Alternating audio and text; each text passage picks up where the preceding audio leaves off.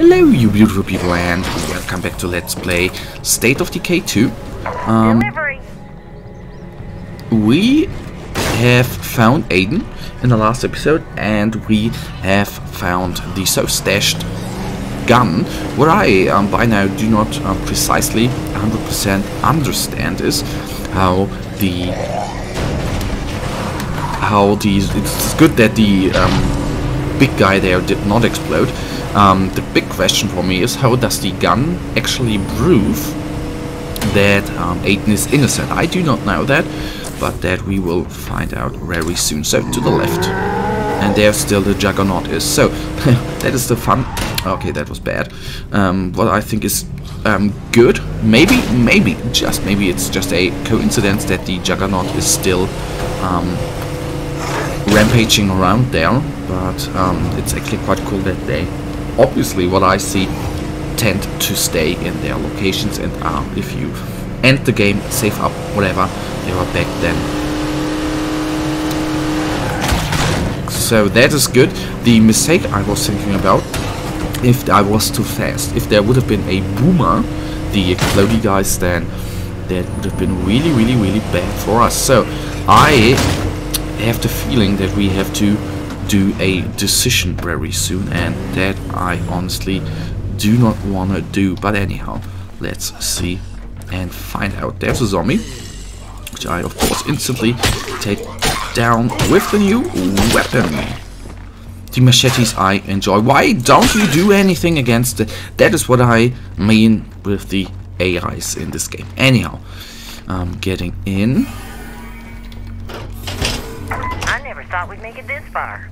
Guess that's reason enough to keep on. I'm surprised he came back with "You willingly anything to report. I found the gun you think he used. You'll see his weapon couldn't make that entry ruined. It looked placed the gun in a little bit set up to clear the name." Okay, I will do that. This definitely changes things. I'm sorry we doubted you. Please forgive us. Yeah, I'll get right on it. But if you weren't the killer, then that means... Oh no. Hey, I'm sorry. Why don't we talk about this?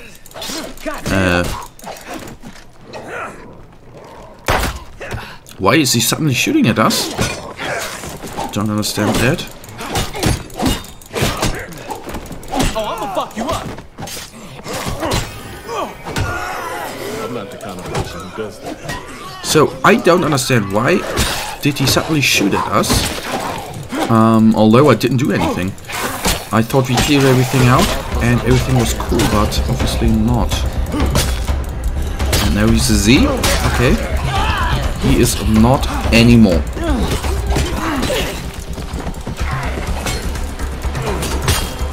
Come on.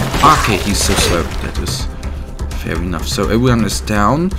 I guess we know who the killer was, huh? Sheriff, we are behind you. Just call us on the radio if you need anything. It's not how I expected this would go, but I'm glad to have you on board. You have no idea. Oh. Sadly enough, I do have a little idea there. Can I actually give him the rucksack, like so? And I would say we will then do, for the rest of this episode, a little bit of looting, and in the end I will switch characters to get in more loot. First things first, I will kill her with one nice plate hit to her head. I can't tell you how nice it is to walk into friendly territory. Okay, in we go. Lights are on. If we are lucky, no surprises of zombies. Okay, the repair sets for the car are quite good. Okay then, firstly is there, but not for long. I will just rip his head off like that. And she's gone as well.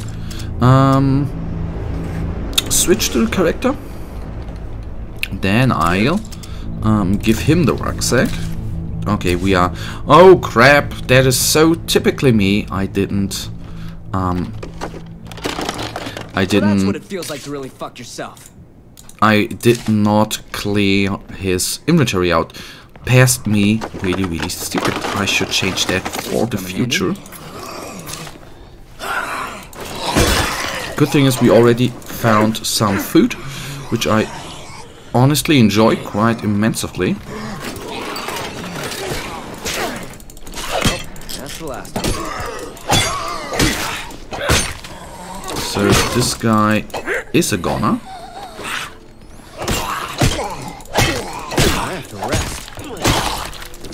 And then we will make ourselves on the way home. Not in the new car, but in the old car, which we then at one point can repair. So what I definitely have to do with both of my guys here, I need to clear out their inventory. That is for bloody certain. So there's our base, so we can do something there and there, so we have some quest for the next couple of episodes. First of all, I need to attend the woundings, I need to attend our stash, very important. So some administrative task you always have, I guess, in every game whatsoever. Okay, that is a special guy, not anymore. I need to take these guys out every time I see them, because there are, let's just face it, a little pain in the ass.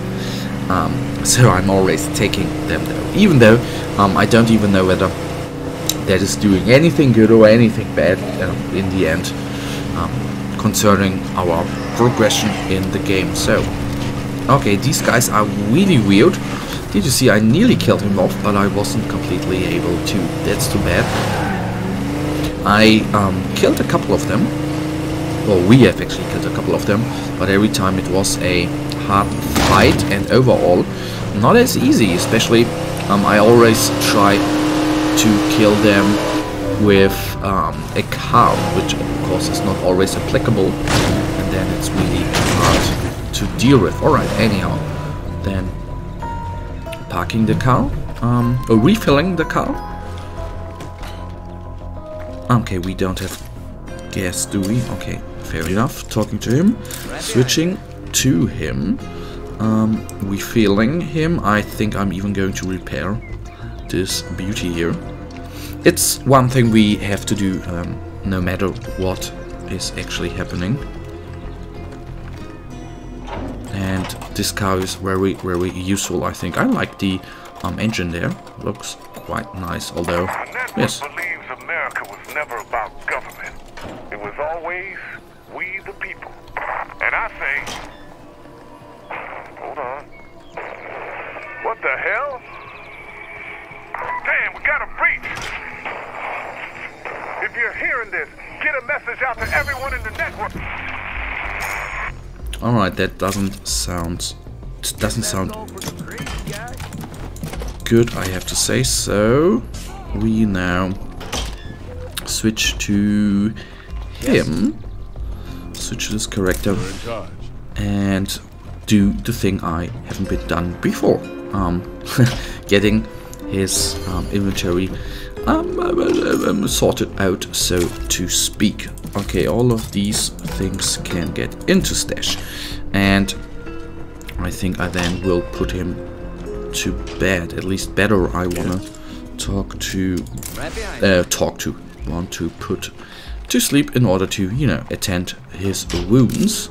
I think that is quite useful, and overall I think we should even do it else. We should put him in the infirmary